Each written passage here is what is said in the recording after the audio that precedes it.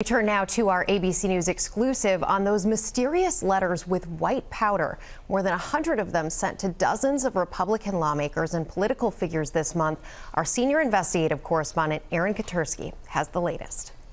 This morning, authorities are expressing confidence whoever is behind scores of white powder letters will be caught. I can't discuss any of the specifics of the investigation, but I'm optimistic that we're going to make an apprehension here. It's not clear who's sending these letters to Republican officials in Tennessee, Montana, and Kansas, or why. Officials say enclosed with a white powdery substance were cryptic notes, reading, "It is important not to choke on your ambition." In Kansas, there were so many recipients, about 100, police struggled to keep up. Every single bomb squad and every single hazmat unit was engaged in this investigation.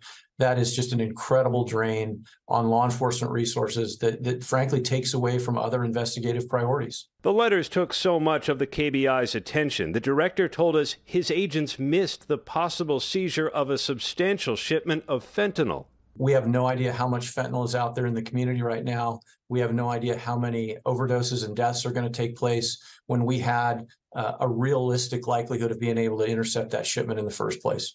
It's why authorities do not consider these letters harmless, even though the powder they contain tested negative for any biological agent.